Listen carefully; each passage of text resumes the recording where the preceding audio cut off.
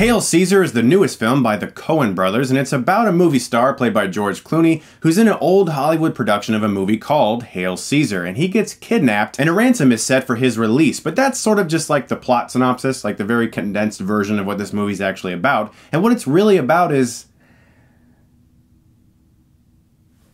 The Coen brothers are uniquely different, and I mean that as a high compliment. These guys have made another very strange, extremely original comedy that really is hard to classify. Josh Brolin is really the lead character of this movie, and he plays sort of the fixer, the guy who walks around on this studio and just fixes little problems. Maybe it takes a little pushing, maybe a little slapping, but he gets it done. And he was so good in this movie. This movie came out very early this year, but I think if this movie came out later in the year, he would be getting Oscar buzz for his role. He is terrific in this movie, so funny, so likable, and who also is really great, and possibly even the standout of the entire movie is Alden Ehrenreich. He portrays an actor who's mostly known for being the cowboy type character. He might grab a guitar and sing a song or do some crazy stunts, but when he's set in a drama and suddenly has to sit there and give a good performance, the director, played by Fiennes, is like, holy crap, this guy sucks, and it creates possibly the funniest scene in the movie. There's also some really clever visual imagery throughout this movie. My buddy Drew, who I saw this movie with, picked up on this guy playing with his spaghetti at his dinner, twirling his spaghetti string around like a lasso, a total visual play on spaghetti westerns. There's a lot of really great stuff like that throughout this movie, and I was really entertained consistently. It's so strange. This is a very strange movie, I must stress that. It's so different,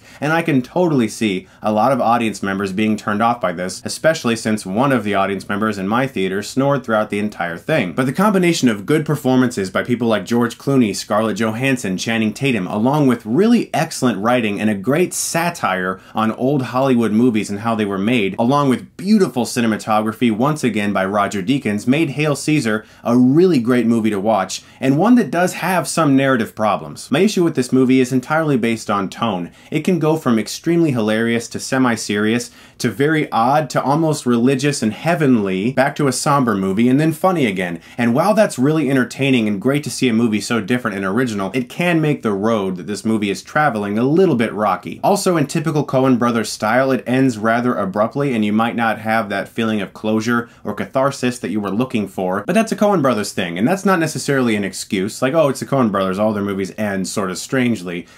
But they do. But also, like with most Coen brothers movies, if you dig deep enough and look under the surface, you're gonna find some really cool things happening. But unfortunately, that tone isn't always consistent, and this can make some scenes drag, while others are just pure gold. I'm gonna give Hail Caesar a B+.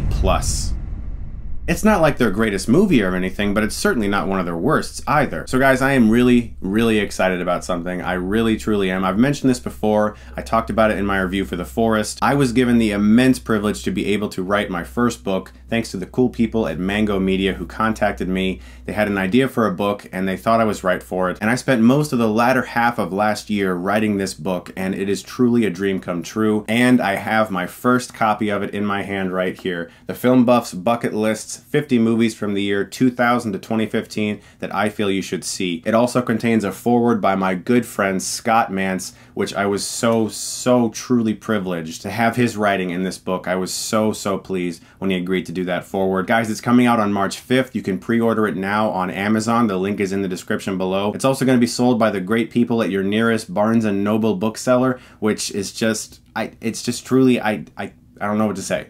I really can't process the fact that I'm holding a book that I wrote, and it's an amazing dream come true. Also, it's going to be in tons of independent bookshops around the United States. I'm so excited about that because those are my favorite ones to go to. Like I said, the Amazon pre-order link is in the description below. If you guys feel like you would like to support me, I just thank you so much for the fact that you guys have watched my videos. Because of you guys, I was able to obtain one of my dreams of writing a book, and I so thank you for that. Thank you so much. You guys are the best. Definitely check out Hail Caesar if you feel you'd like to see an original film that tributes the way old films were made. You guys are the best, and stay tuned on Sunday because I'm gonna have another Hilariosity review for you guys. I'm trying to do one a week. I'm really trying hard, and that is going to be for Samurai Cop.